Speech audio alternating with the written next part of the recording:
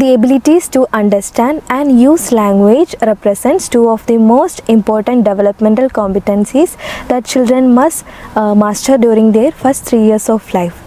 Over past decades, the social media contents directed at infants and toddlers has dramatically increased. As a result, infant and toddlers' time spent with social media has also increased, that is 1 to 2 hours per day. At present, there is limited empirical knowledge regarding how social media influences infants and toddlers' language development. Good day all, myself Anjushree, audiologist and speech language pathologist, Akkara Foundation, Center for Child Development. I would like to share my opinion about screen exposure on young brains. As we all know, 0 to 3 years is the time the infants and toddlers grasp everything from their environment, and 3 to 5 years they start expressing their feelings meaningfully. So whatever type of environment the child is exposed to, he or she will be learning it.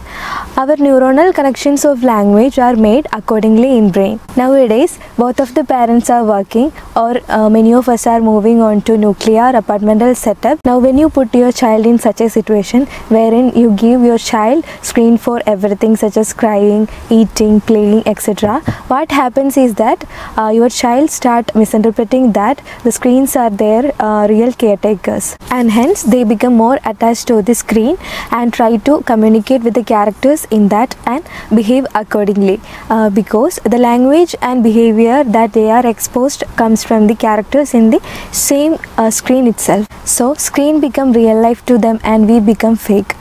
But we can't blame our kids, because in our childhood we were exposed to the environment wherein our relatives and parents communicate with us in different intonation patterns, and we get more attached to them, and we know which one is real and which one is fake. Similarly, when our kids get more attached to the screen, because we provide them screen, for them they become real, not us.